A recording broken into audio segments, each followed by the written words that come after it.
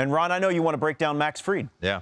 I do. You know, first, though, I just saw the Red Sox. You were doing a lot of highlights of the Red Sox. Verdugo, Duran, Yoshida on time now. So their offense looks great. You said it right. Sale, Kluber give you a little more than maybe Paxton we're getting back. Paxton, you're getting back. They're just interesting. They're playing a lot better. We were quick to bury Chaim Bloom's decision-making in the offseason. You kind of got to let it play out. Yeah, be patient, right? You told me something a few years ago. You said your buddy Brian McCann said when Max Fried takes the mound, even his rookie year, it's win day. Yeah. Right? You said that to me. And I found that so interesting that he could make such a great impact so quickly. I think what happens for young pitchers a lot of the times when they come through the farm system is that they learn so much about their own mechanics, they become mechanical. Yeah. And the thing about Max Fried is that he's one of the best athletes we have in the game.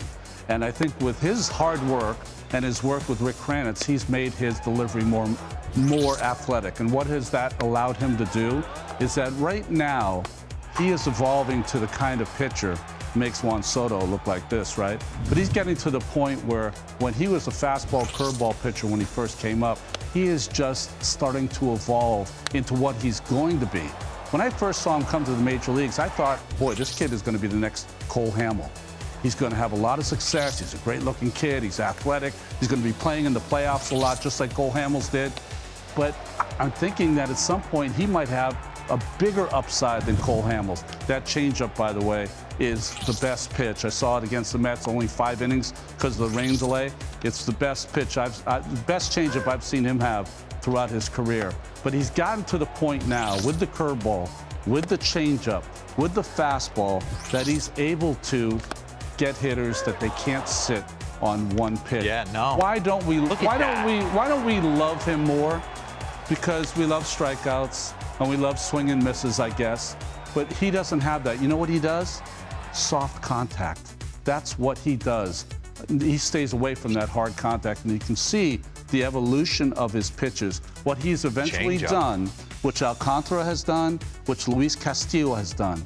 He has the ability to throw 4 pitches at any time for strikes. You can't sit on any of them, and he's using both sides of the plate. I thought he got glove side heavy there for a short period of time, maybe a year and a half, but now he's using both sides of the plate, and he's evolved into a complete pitcher. There's a couple things when I look at Max Fried. Obviously living in Atlanta, and Alex Anthopoulos is handing out all these extensions. They better back it up for this dude. They might have missed the window. Because they might have. Yeah. But he's the one guy I think he's going to age well. I mean, Strider looks the part, don't get me wrong. He's one of the best, but he's pitching with 99 and 100. I would think that's very easy to make that happen. That's right. And be successful. This guy doesn't have to have his best stuff. Nickel and dimes, and has elite weapons at times. He can go to every quadrant for me. And I think there's more there. I think if you watch that rip, he'll lose pitches. I think he could even get tighter as his career goes on. I totally agree. I think what happens for Max, and you saw in that rip that sometimes he gets frustrated if he doesn't throw the perfect pitch.